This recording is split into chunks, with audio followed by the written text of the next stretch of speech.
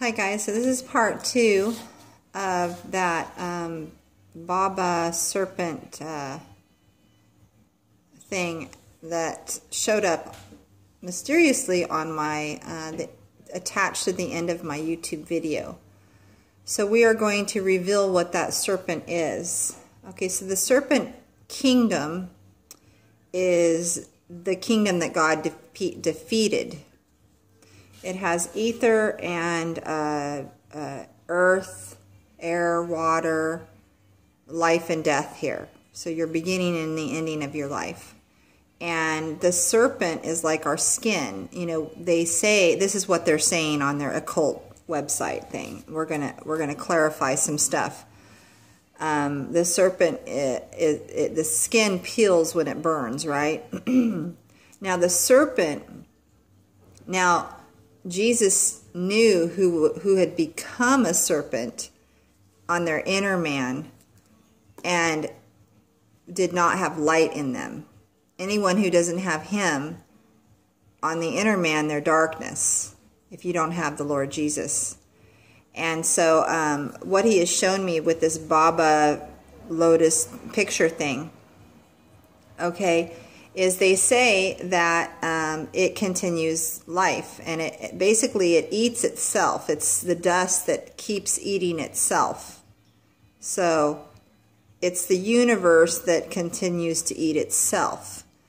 But every man is appointed to live once, and then the judgment. They go before the King, Jesus Christ, and they will be judged unless they chose to serve the serpent, to be part of the serpent, which is an eternal, which is part of death, because it's like the tree of the knowledge of good and evil.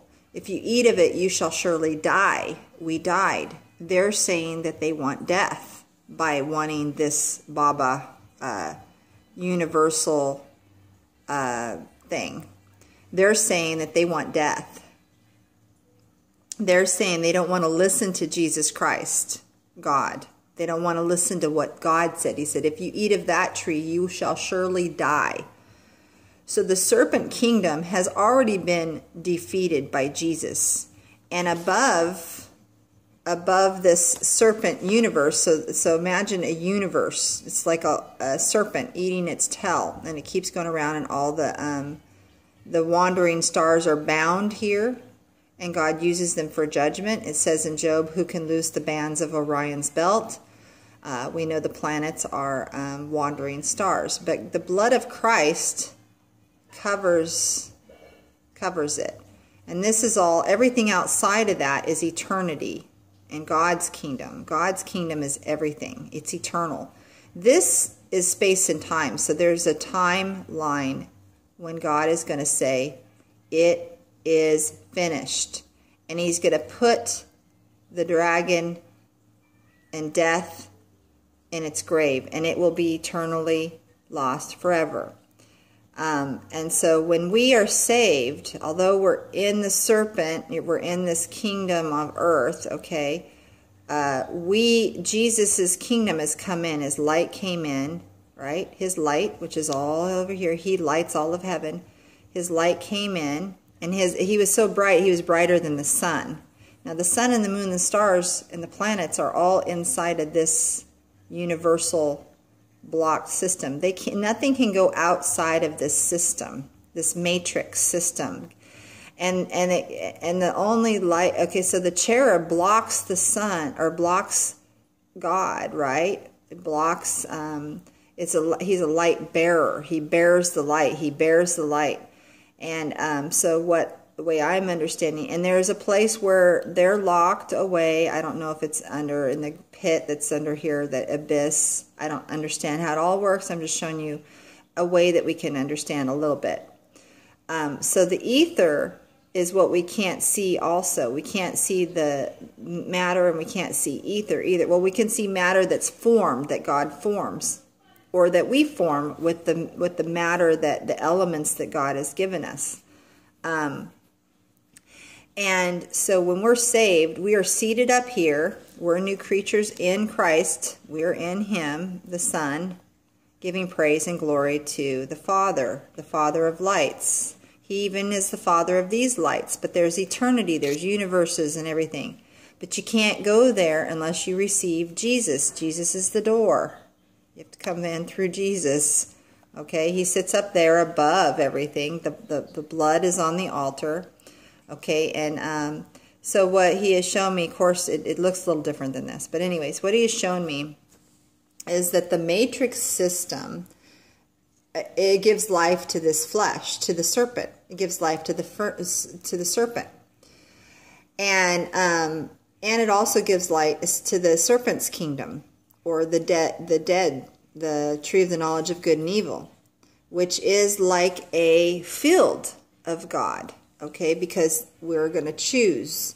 Are we going to serve God and listen to the word, or are we going to listen to the serpent? The serpent can be bitter waters because they think they are God. They're not receiving Christ and saying, nope, you're God. You have the kingdom. And by the cross, he defeated death. He opened the door. Anyone can go in by faith in Jesus Christ. Anyone can go in the door. Everyone's covered by the blood of Christ. You could go in. But they have to receive by faith Jesus Christ's forgiveness for their sins. Okay, because he died for the sins of the world, past, present, and future, for eternity. I mean, not eternity, for the time period of his time, right? What the time period that he wants it. But his kingdom is eternal. So the serpent has an end. The God's kingdom is eternal.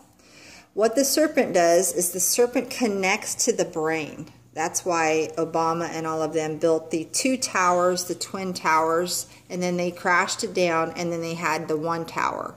Because it's like a serpent in the brain. It's like the duality. They cut the brain, the right and left brain, and they get into that brain via the antennas on Earth, and they try to program you and make you like them, okay, and to serve the serpent.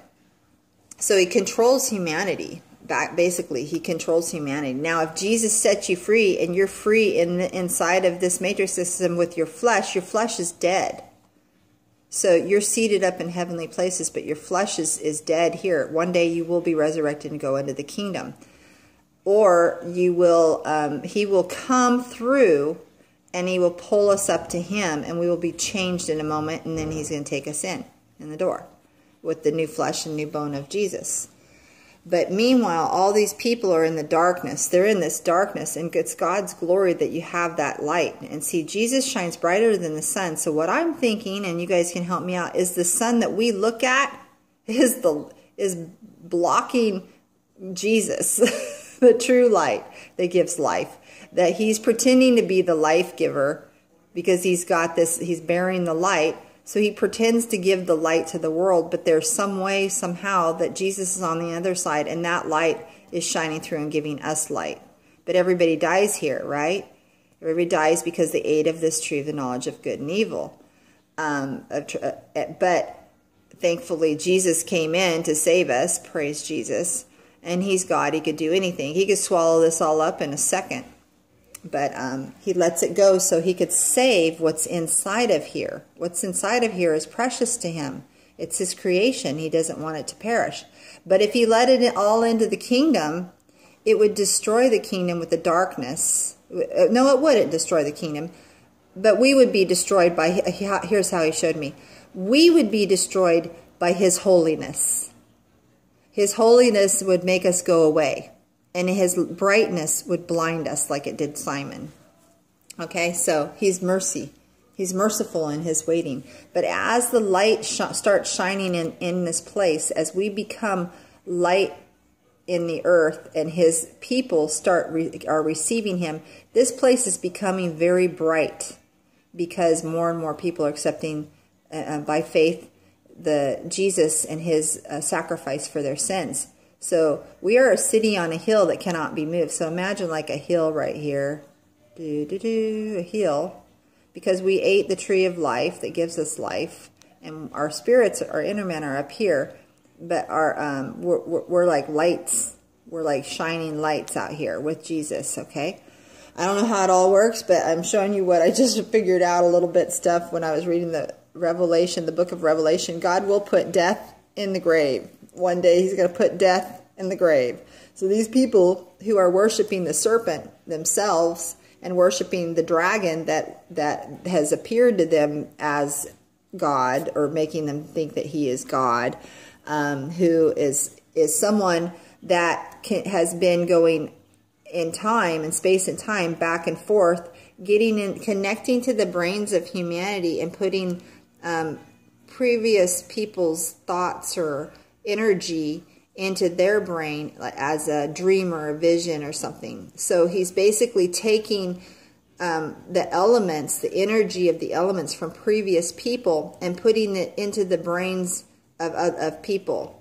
It's a darkness. It's very dark. It's a dark thing he's doing by trying to control the brains of humanity. And these occults love to steal the energy of other people. And they steal it in multiple ways. And I think I pretty much showed you so that we would follow people instead of God. And we would not see God. They try to cover up God. Okay? So, or the dragon. So we would worship the creation. That is possibly the dragon of the tree of the knowledge of good and evil, life and death here in the flesh itself, and the Antichrist, which is against Christ, against God, against the Messiah. They use the use of it in politics. They use it in churches. They use it in which is fake religions. They use it in trends. They use it to create things that you think. They make you think things that are not your thoughts. And basically, a lot of the thoughts that we think we have that are ours are really coming from the serpent. And that's why Jesus said, he comes from the light, okay, into the darkness. People sitting in the darkness. So you see this picture, it shows the light. He comes, he's the door. He says, come through me. And then the darkness. So we are sitting in darkness, even though it's the tree of the knowledge of good and evil. It was all evil. It was all darkness. When we participated in that, we became darkness. 100% spiritual darkness, blindness, because it was blocked out by this serpent. And so Jesus, God in his mercy, sent Jesus, the light of the world. And his light came. He came from heaven. Boom, he was light. He brought light in so we could see. Okay, his word is light. His word is a lamp unto my feet and a light unto my path. And so he's pulling people out of the darkness. And we are with him, an army of light on horses, coming in and telling people, return and believe the gospel that is peace, that Jesus died for your sins, and that you can come through the door back into the kingdom of light. He's creating all things new. But what these people do, what these false matrix lovers people do, who worship the serpent, worship this place, what they do is they want to be worshipped. They want money, fame, power, and they're like serpents. So what do serpents do? Serpents dig in the ground, right? They dig in the ground. So let's say here's earth. They dig in the ground, and the earth is God's field. The serpents are just supposed to do something, and that is, I gotta put it here. The serpents are supposed to just be like holes, go into the holes and make, you know how worms make the field easy for it to grow things? That's what they do. So you're able to see when they come up, when the worms come up, they become, you could see, oh yuck, that's a snake, and you want to stomp on it, right? So if you're part of the kingdom of light, you could see that and you go stomp it, because you can now that you're in the kingdom. Now, we don't rejoice that we can stomp on snakes and scorpions. We rejoice that because our names are written in the Lamb's Book of Life. But this field, these serpents have come up, gotten into by the Kundalini spirit, into people, okay? And they're not doing what they're supposed to do, and that's to irrigate whatever. They're trying to control the brains of people using that brain instead of doing what they're supposed to do, all right? So they're trying to run God's show. I got to stop this and do the next one. Okay, hold on.